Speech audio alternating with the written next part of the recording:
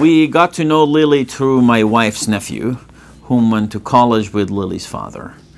And so when Lily was diagnosed with leukemia, Steve, our nephew, mentioned Jeb, Lily's father, that, basically my uncle works on leukemias, and they start reading about my work, and they find out that actually I discovered this translocation and the function of the gene that Lily has the leukemia with. Do you remember you had to take that all those yucky medicines and your tubies? Yeah, even that pineapple medicine, remember that? Yeah, totally. We didn't like that one. So I thought leukemia was just leukemia.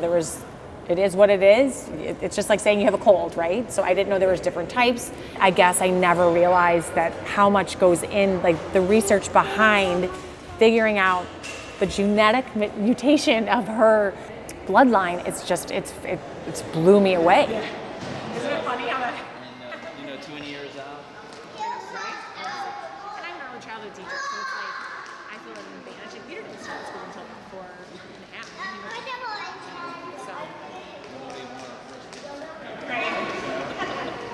I have 4 kids, and I see parents that they come to our hospitals with their ill child, and that hits you in the heart very hard, especially if you're a parent. The last thing you want to see is you want to see your kid sick. It's just very hard.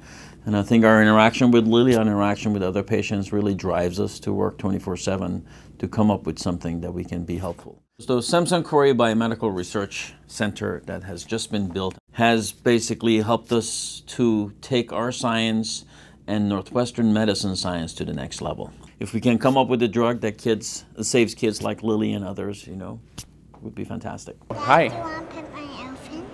Sure.